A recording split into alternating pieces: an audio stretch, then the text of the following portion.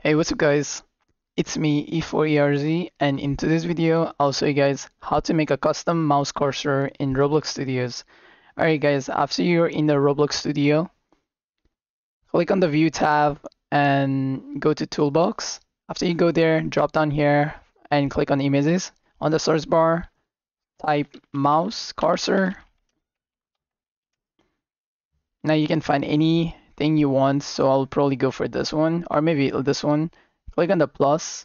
And then after you click on the plus, click here, go to copy asset ID. After you do that, you can close this now and go to the starters UI, click plus, local script, delete those, and then also change the name local script to custom cursor.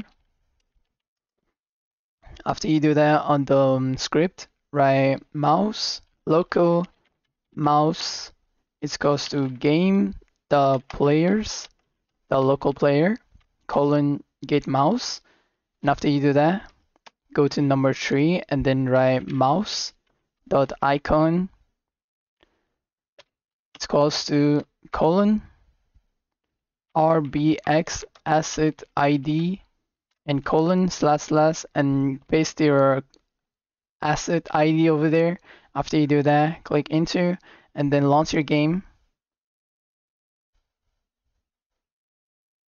And there you go guys, that's the custom cursor we just added.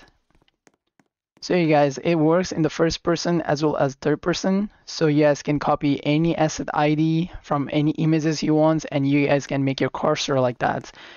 Anyways guys, hope you guys enjoyed this video. If you guys do enjoy these videos, please don't forget to leave a like and subscribe for more. Thank you so much for watching guys, and I'll see you guys in the next one. Peace.